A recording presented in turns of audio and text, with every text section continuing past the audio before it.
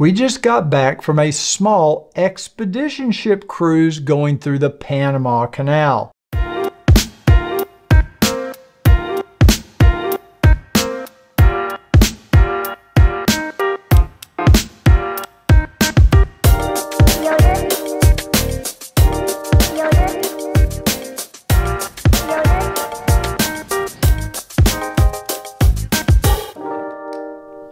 Hello cruisers, and welcome to another Cruise Report cruise ship review. My name is Chris Dickman, and along with my girlfriend of almost 30 years now, we've been reviewing cruise ships, destinations, hotels, resorts, and travel products. Now, we recently returned from our 145th cruise. This 10-night cruise was aboard Swan Hellenic's newest and largest expedition ship, SH Diana, which, by the way, was our 115th ship that we've reviewed. Now, I should mention that we are not being paid by Swan Hellenic to do this review. No money changed hands, and they have no idea what we're going to say in this review. However, they did invite us on this cruise as journalists to review the ship. Also, we're not travel agents and stand nothing to benefit should you choose to book a Swan Hellenic cruise in the future. Likewise, we suffer no consequences should you choose not to book a Swan Hellenic cruise. I'm basically going to tell you everything we liked about the ship and what might need a little bit of improvement. I'm going to tell you about the itinerary and the overall experience. So with that out of the way, let's get started. This sailing embarked in Punta Arenas, Costa Rica, which is about 2 hours from the capital city of San Jose. Swan Hellenic offers guests a one-night pre-cruise stay in San Jose at the Hilton Garden Inn. Actually, the hotel was located in Santa Ana, a suburb of San Jose. After our 3-hour flight from DFW to San Jose, we were greeted by a local tour operator employed by Swan Hellenic to meet and greet guests at the airport and provide the transfer to the hotel. The person meeting and greeting us was also meeting and greeting for 2 other tour companies which had guests arriving at the airport about the same time as we did. Now, there were 9 of us in the Swan Hellenic group, and we found ourselves standing outside the airport for nearly an hour waiting for 2 more people to show up. The meet and greeter finally decided to go ahead and send us along to the hotel. So the meet and greet and transfer could have been handled a little more efficiently, so that the Swan Hellenic group didn't have to stand around and wait for an hour or so for someone that could have missed their flight or experienced some other delay. Now, it's not a deal killer, but it could have been handled a little better. Turns out that the couple we waited for had already arrived and gone to the hotel on their own. When we finally did get to board the van, the ride to the hotel took about 30 minutes in heavy traffic. We arrived at the Hilton Garden Inn, which, by the way, is a very nice hotel. We found a hospitality desk manned by the same meet and greet company. They had a schedule written on a whiteboard of when we had to have our luggage outside the next day for pickup so that they could load it on the bus. Our hotel room was very nice, clean, quiet, very comfortable. So good job, Swan Hellenic, in picking a good pre-cruise hotel. Breakfast the following morning was included, but dinner the night we arrived was not. Fortunately, the hotel has a full-service restaurant, and it is also located in sort of a mini shopping area with other restaurants within easy walking distance. Now, the following day, our bus was scheduled to depart the hotel at 1 p.m., which it did right on time. There were 2 motor coaches with about 30 guests in each, so the coaches were not overcrowded. Our luggage was loaded onto the bus, and we did not see our luggage again until after we were on board the ship. Se encontraron a pesar de todo, porque la vida lo quiso y así fue. Y juntos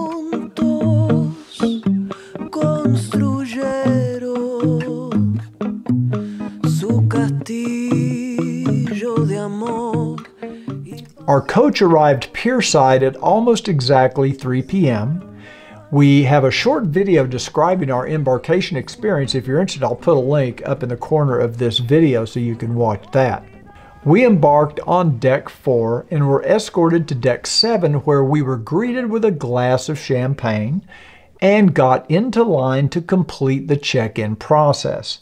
Now, we stood in line for about 10 minutes behind some other guests who were checking in, but once we got to the crew member who was to check us in, we discovered that we had been upgraded from a D5 balcony stateroom to a junior suite. And we can only assume this had something to do with the fact that the ship was little less than half of capacity.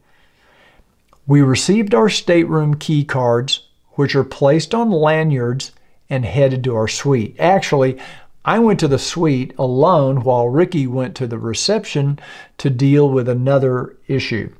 Now, one of the room stewardesses grabbed my backpack and carry-on luggage and escorted me to our junior suite, number 634. The suite is located on deck 6 aft port side. Overall, the embarkation experience and the transfer to the ship from the hotel was seamless and everything went very smoothly.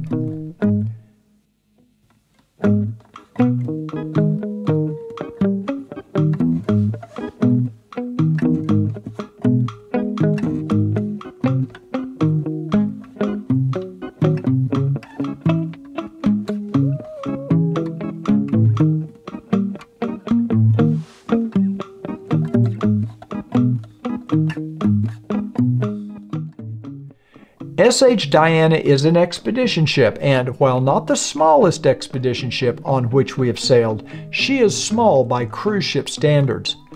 This is a polar class vessel, meaning that she's designed to spend a lot of time in places like Antarctica, Greenland, the Chilean fjords, and the Arctic. Expedition ships are typically smaller so they can navigate into very small anchorages that the larger ships simply can't get into. SH Diana is the newest and largest ship in the Swan Hellenic fleet. The gross tonnage is 12,255 with a guest capacity of 192 and a crew complement of 127. Now, that's an extremely high crew to guest ratio, which typically will translate into better and more personal service. You will never get lost on this ship. There are only 2 elevators located midship and a single indoor staircase, and those will take you all the way from deck 3 to deck 9. You're never more than 3 minutes between any 2 points on the ship. Let's take a look at the ship deck by deck, starting at the top deck, and we'll work our way down to the lowest deck. Deck 9 is called the stargazing deck, and it's the highest point on the ship. On our sailing, there were some sun loungers set up here where you could get as close to the sunshine as possible. Deck 8 is where you'll find the ship's bridge and the spa and salon. There's a nicely equipped fitness center here as well. There's also a co-ed sauna here, and just outside the sauna is a jacuzzi hot tub. Deck 7 is the location of most of the public spaces on board. Forward is the observation lounge, which is where the ship's main bar is located.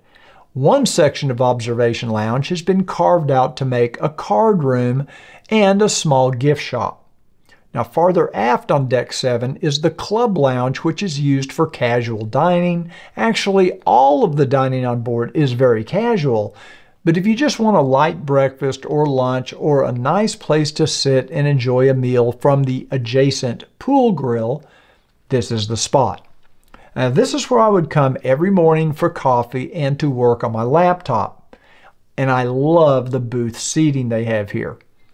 Just aft of Club Lounge is the pool bar and grill where they serve burgers, chicken sandwiches, and grilled shrimp skewers each day. There's also a small heated infinity edge pool here and some sun loungers.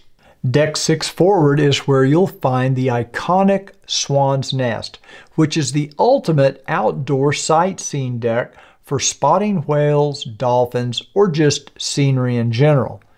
That green arch has some sort of symbolic meaning, something to do with Greece. A crew member tried to explain it to me, but it has something to do with the Greek heritage of the original Swan Hellenic cruise line. Now here you'll also notice two large propellers affixed to the decks. And these are actual replacement propellers that, should a propeller become damaged, can be installed on the ship without the ship having to wait for weeks or months for a new propeller to be created and arrive from shipping. I'm not sure that I've ever seen that before. The remainder of Deck 6 is made up of suites and staterooms. Deck 5 is completely made up of balcony suites and staterooms. Deck 4 forward is where you'll find the ocean view staterooms.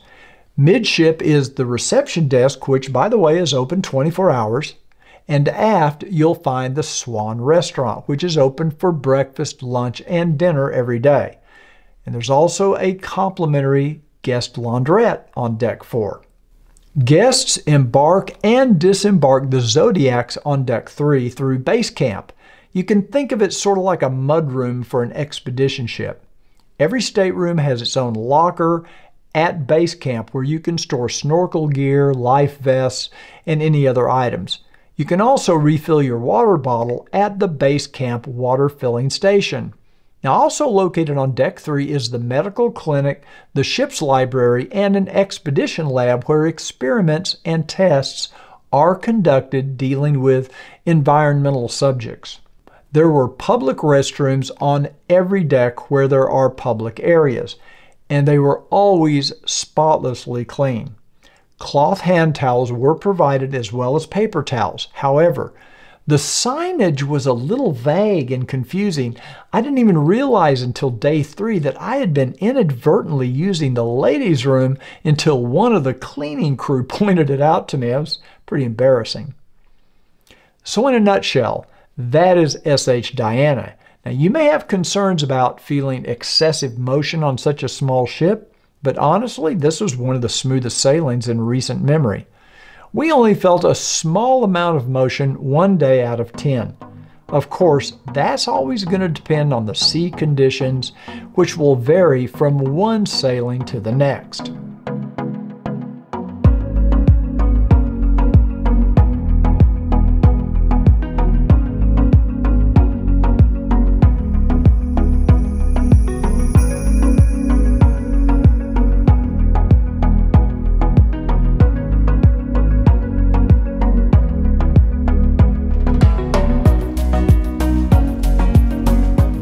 Now I'm working on a separate video where I'm going to do a complete walkthrough showing most, if not all, of the features of 3 different stateroom categories on SH Diana. I'll show you the junior suite similar to the one in which we were occupying, the standard balcony M6, and the accessible balcony stateroom.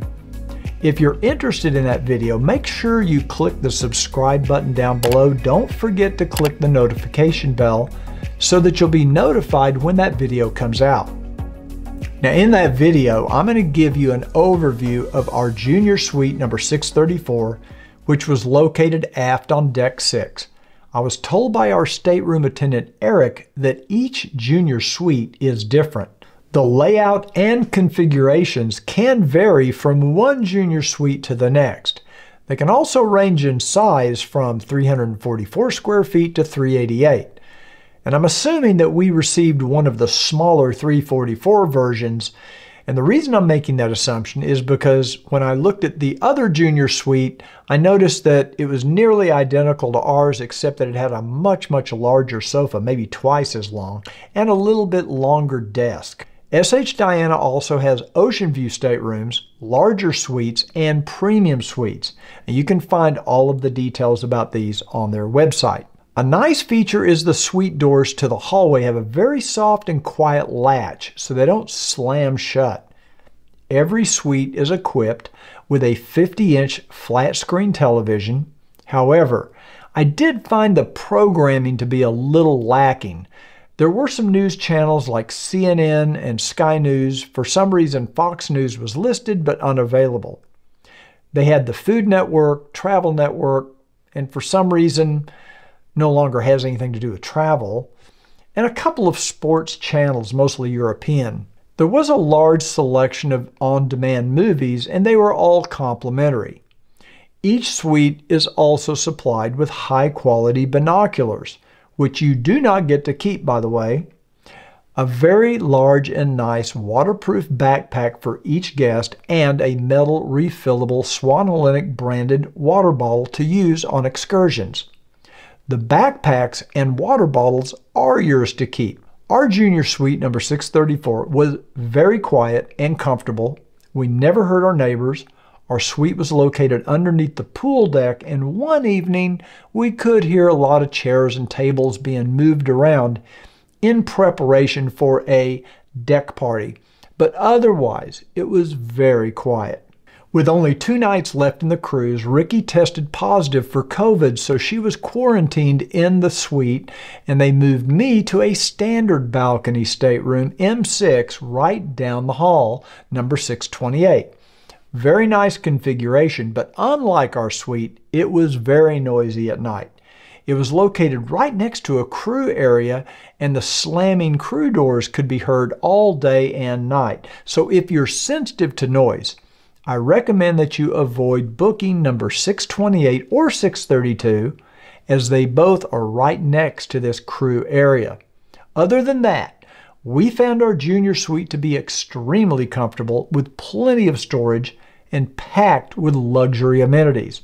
Watch for my walkthrough video for all the details. Our stateroom attendant, Eric, was excellent. He made up our room twice a day, and at evening turndown, he would even spray a mild but very pleasant fragrance in the stateroom.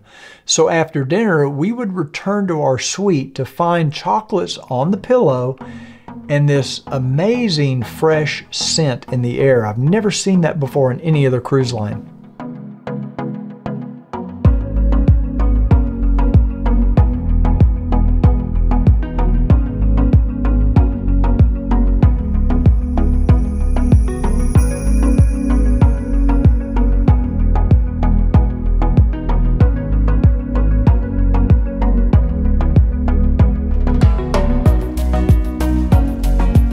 I say this on every video, but food is the hardest thing to review and rate, since everyone has different tastes, likes, and dislikes.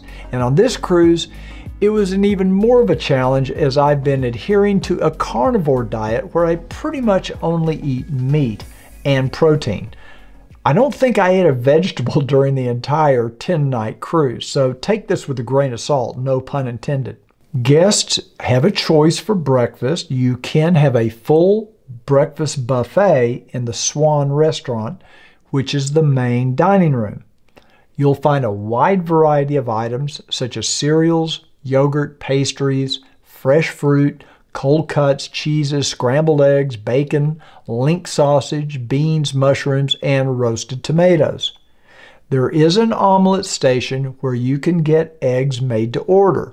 Okay, being a meat-only carnivore, I plan to load up on bacon. Unfortunately, on most days, the bacon was so tough I could not even chew it. I've never had tough bacon before, but this was like bacon jerky. The link sausages, on the other hand, were as good as I've ever had anywhere. On my carnivore diet, I can eat eggs. After all, they're pure protein. However, the eggs made to order were sort of hit and miss. I ordered a ham and cheese omelet one day, and it seemed a little overcooked, almost burned. I ordered poached eggs that were very undercooked with translucent egg whites, and on top of that, they were served cold. Not lukewarm, but cold. Now, Ricky did get one good order of Eggs Benedict on the first morning, but on her second attempt later in the cruise, the eggs were way overcooked and again served cold. So they need to work on their egg station. All of the other items like pastries, cereals, breads, etc. were very good. But eggs and bacon? Man, talk about the basics of breakfast. I will say, though, that the coffee served in the Swan restaurant is very good, and Ricky said that the hot chocolate was some of the best she's ever had.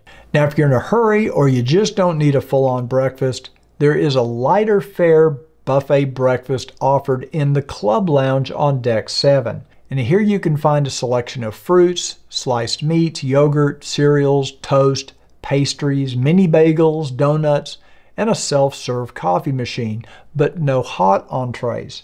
A lunch buffet is served every day starting at 12 noon in the Swan restaurant. There's an extensive salad bar, selection of breads, pastries, and other desserts, as well as a variety of hot dishes that change every day. In addition to buffet items, guests can also order made-to-order burgers. The salads, breads, pastries, and desserts Ricky tried were all good.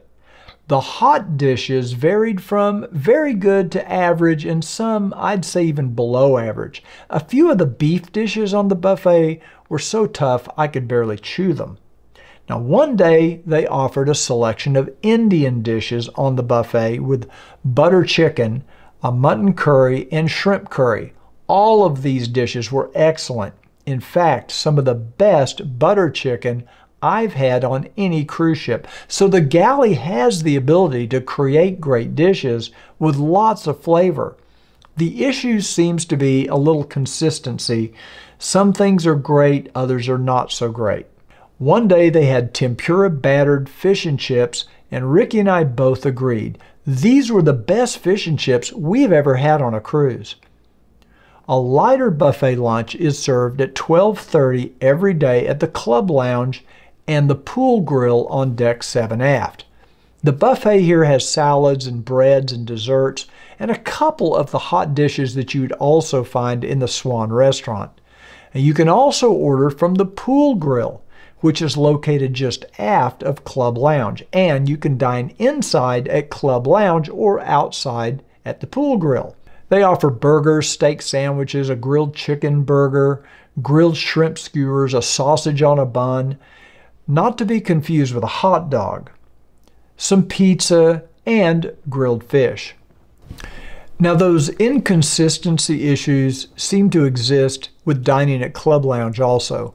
On our second day of the cruise, Ricky and I had lunch here. I ordered a cheeseburger with fries, and Ricky ordered the open face steak sandwich. Ricky's steak sandwich was so rare and tough she couldn't eat it. My burger would have been good had it not been for a very stale and dry hamburger bun. Fortunately, the French fries were very good. I did not try the shrimp skewers, but they looked very good. Now, on our second lunch attempt here, I wanted to give the cheeseburger another try. It's only fair. This time, it arrived with a soft, fresh, slightly toasted bun, and it made all the difference. In fact, I would say it was one of the top 3 burgers I've ever had on a cruise ship. The meat is very good, not overcooked. The lettuce, tomato, onion were all fresh, and the cheese was good. And on a third visit, I confirmed again, this was not a one-off. It's a good burger. My third cheeseburger was just as good as the second one. A choice of red or white wine is also offered with lunch, and of course you can order soft drinks or tea or any cocktail. We found the service in both venues at all meals to be very good. I should also mention that breakfast and lunch buffets in both Swan Restaurant and Club Lounge are self-serve. Dinner service begins at 7 p.m. in the Swan Restaurant, and there is no dinner service in Club Lounge. On Embarkation Day, dinner is served buffet style. From that day forward, full table service is offered. Even though the dress code for dinner is very casual, the dining room is staged quite elegantly with white tablecloths, linens, and charger plates. Menus do change each evening, and you can choose from a selection of always available items like Caesar salad, steak, pasta, grilled chicken, grilled salmon, and some side items like baked potatoes. The daily menu includes a choice of 2 appetizers, a soup dish, 2 salad choices, 4 entree choices, usually a meat, a pasta, a seafood, and a vegetarian choice. At least 3 different dessert choices are also offered in addition to a cheese plate, fresh fruit, and a choice of ice cream. We found the evening meal service to be consistently good, with none of the missteps found at breakfast or lunch. The menu selections were good. Every dish we had at dinner was good to excellent. In fact, dinner was our favorite meal on SH Diana. I ordered the always available ribeye steak on 3 different evenings, the carnivore thing, and each one was very good, perfectly cooked, and they did offer a red and white wine each evening at dinner, and the wine choices changed every day. I found the red wines to be very good, and I rarely order white wine. Now, while they did not have a sweet Riesling on board, Ricky did find a Moscato that she enjoyed, and after the first evening, the wine server remembered her preference and always poured her a glass of the Moscato. Service in Swan Restaurant was as good as we've experienced on any cruise. And Renato, the dining room manager, is always roaming around the dining room to make sure everything is perfect. On the last evening, the Swan Restaurant was closed, and they had a special dinner under the stars, which was set up on Deck 7 aft. There was an elaborate buffet feast including grilled lobster, steak, barbecue ribs, actually too many items to mention in this video. And guests could dine poolside or indoors at the club lounge. This was one of the dining highlights of the cruise. They also have an afternoon tea service every afternoon at 3 p.m. in the club lounge. And this is not a formal high tea, but a buffet that includes sandwiches, cookies, cakes, scones, and some other treats. Se encontraron a pesar de todo, porque la vida lo quiso y así fue, y juntos construyeron su castillo de amor. All beer, wine, soft drinks, and cocktails are included in your cruise fare, with the exception of some premium wines and liquors that may be at an additional cost. We did not spend any time at the pool, so we never really used the pool bar, but we did visit Observation Lounge each evening. I found myself going to the bar to order our drinks because there would often only be one person working behind the bar. The ship did stock both Crown Royal and Canadian Club, something I have struggled to find on some other cruise ships, so good job. And Ricky seemed very pleased with her lemon drop martinis and vodka tonics. When I ordered Crown or CC, they always poured me a double without me even having to ask. In fact, one evening, the bartender placed an empty glass in front of me and handed me the bottle and said, "Here, I'll let you do the honors." I've never seen that before. I got to pour my own drink. As for canapes, they only brought them around on 2 or 3 evenings. One night they brought a plate of beef jerky. I've never seen that before on a cruise. And honestly, it was pretty good. They did, however, place some snacks at the bar most evenings for those guests sitting at the bar. I suppose I could have asked for one to take back to our table. I just never did. Where they might be able to improve would be to have additional waiters to go through the lounge to take drink orders and deliver the drinks. I don't recall anyone ever asking us if we wanted another drink. We would just walk up to the bar and place our order and they'd make our drink for us.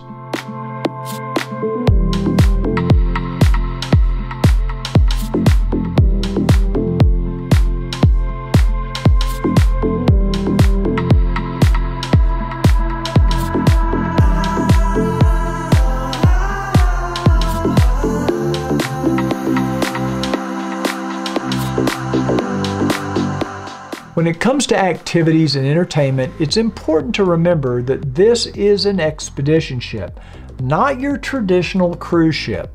There's no casino, there are no production shows, no kids programs, or water slides. The main activity comes from the destination itself. That could be hiking or spending a day at the beach, exploring nature, snorkeling, etc. We did enjoy a few enrichment lectures from some members of the expedition team, as well as a guest lecturer, Ben Clark. He's a scientist who works with SETI, and he had some very interesting lectures on space exploration, NASA, and Mars missions. A briefing is held each evening in the observation lounge where Nikki, our expedition leader, would tell us about the following day's schedule of events. As for entertainment, we did have a duo, Latin Fever, perform for us each evening during cocktail hour and after dinner. You can also indulge in a spa treatment in the full-service spa and salon on Deck 8. Now, Ricky and I both enjoyed a massage. I had the 60-minute Balinese massage, Ricky had the 60-minute hot stone massage, and both were very relaxing. We both felt very refreshed afterward. I think each massage was priced at about $180.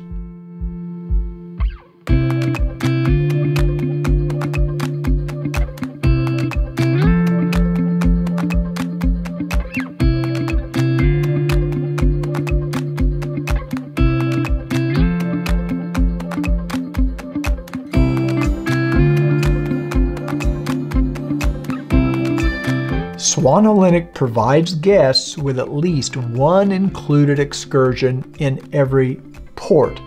Optional excursions are also available at an additional cost.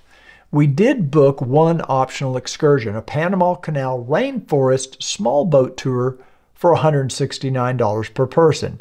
And we felt like it was a very good value, and it even included a little box lunch. Many of the excursions on our cruise involved zodiac landings on a beach, which means a wet landing. Now, zodiacs are these small, rigid, inflatable rubber boats that are used to shuttle guests to and from the ship to the shore where no docks are available. And these zodiacs usually carry 10 to 12 guests at a time. And during a wet landing, you can expect to exit the zodiac by stepping off the zodiac in up to 12 to 18 inches of water. Therefore, it's highly recommended that you pack water socks and clothes made from quick-drying fabrics. You can put your shoes or sandals into the waterproof backpack provided by Swan Hellenic. Dry your feet once you're on the beach, and then put your shoes on afterwards. Or you could wear waterproof hiking shoes. Of course, after 144 cruises, I figured I was smart enough to ignore the recommendations, and I did not bring water socks or water shoes. A decision that I would regret after the first wet landing. The excursions provided by Swan Hellenic were all excellent. The expedition team members were very professional, very friendly. Our expedition leader, Nikki D'Souza, is a real pro, and we've actually sailed with Nikki twice in the past, many years ago when she worked for Silver Sea Cruises. Expedition excursions are why you book an expedition cruise. Now, we've been on several different expedition cruises, and Swan Hellenic handles the Zodiac operations and the expeditions as well, if not better, than any of our other cruises. Our only negative observation about the excursions would be that on our walking tours, there were no quiet Vox receivers provided to guests, which made it very difficult to hear the tour guide speaking. Swan Hellenic kept the group small, with no more than 20 in each group.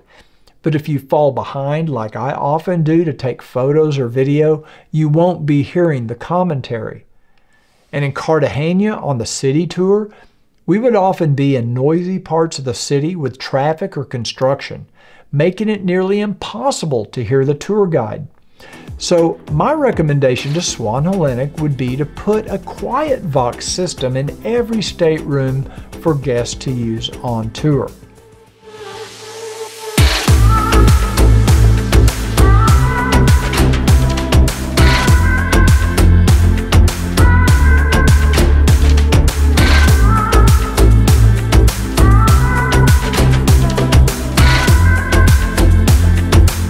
This cruise was 10 nights, embarking in Punta Arenas, Costa Rica, and disembarking in Cartagena, Colombia. That meant SH Diana would have to transit the Panama Canal from the Pacific to the Atlantic. Make no mistake that this particular itinerary is not what SH Diana was designed and built for. She's a polar class vessel constructed with Antarctica and the Arctic in mind. That's where the real money is for expedition cruise lines. However, visiting these polar regions can only be done seasonally due to weather conditions and daylight. We knew going into this cruise that SH Diana was repositioning from her Antarctica season to the Arctic regions of Greenland, Iceland, and Norway. I am speculating that one of the reasons our sailing was at only 50% capacity was because expedition cruisers seek out Swan Hellenic primarily for visiting these polar regions. With that in mind, this was still a very good itinerary with some interesting ports and islands. For me personally, the highlight was transiting the Panama Canal. This was our 4th time to transit the canal, but the first time we have done so from west to east. A Panama Canal sailing should be on every cruiser's bucket list. And from personal experience, I can tell you that it is much more enjoyable aboard a small vessel like SH Diana. The ability to walk out to the Swan's Nest and get an up-close view of the locks on the canal was incredible.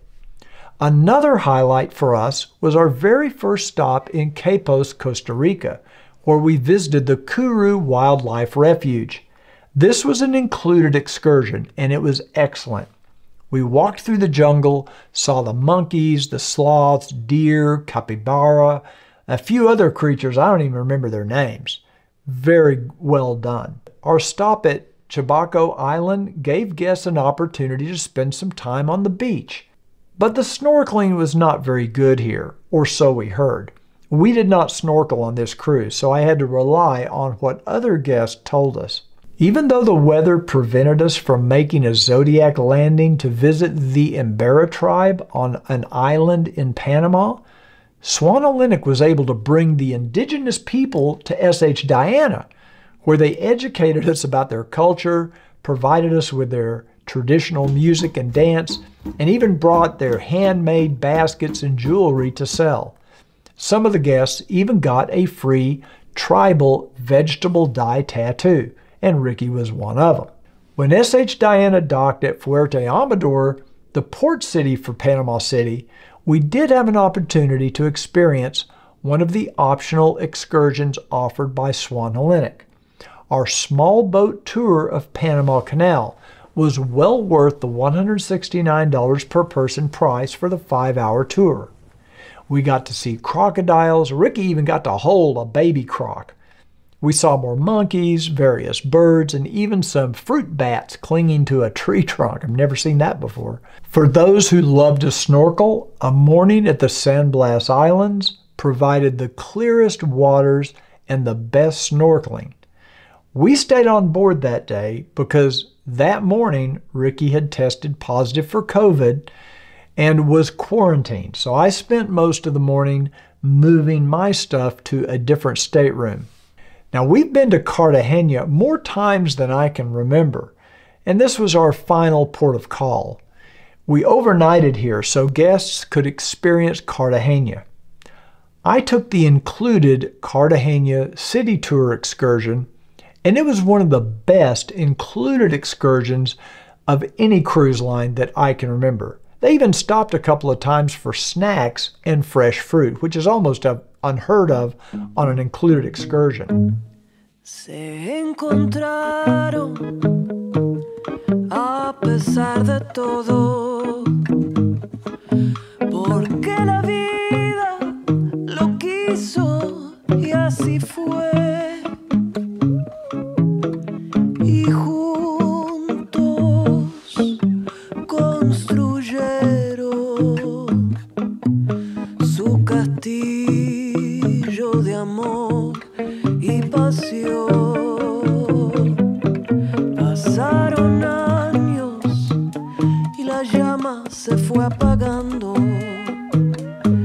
se fueron olvidando cómo ser dignos al amor, cada vez más alejados y callados. So what is the Swan Hellenic experience? On our cruise, the demographics included guests from all over the world with ages that range from 30-somethings to folks in their 70s. The dress code is very casual throughout the day. Some even wore shorts to dinner in the evening. Personally, I would define the experience as moderate luxury. We even have a 75-point scale that we use to measure what we consider to be luxury. And SH Diana scored 49.5 on that scale, which is extremely high for an expedition cruise. Only one other expedition ship ranks higher. Of course, all of this is subjective. In summary, the ship is beautiful and for the perfect size for expedition cruising. The food was good. There is some room for improvement there. The staterooms and suites are large with tons of storage space and lots of amenities that you would typically only find on ultra-luxury cruise ships. And of course, the crew, the expedition team, and the senior staff were all amazing. The real question after all of this talk is, would we like to sail on Swan Hellenic again? And would we feel good about recommending it to others? The answer to both of those questions is decidedly yes. Now, if you have any questions regarding our cruise aboard SH Diana, please put them in the comments section below. We read every comment, and remember, if you enjoyed this video, please give it a big thumbs up because that really helps our YouTube channel to grow. And in case you're wondering, SH Diana was named for the goddess of light, the moon, hunting, and the wilderness. Thank you for watching this video, and until next time, smooth sailing.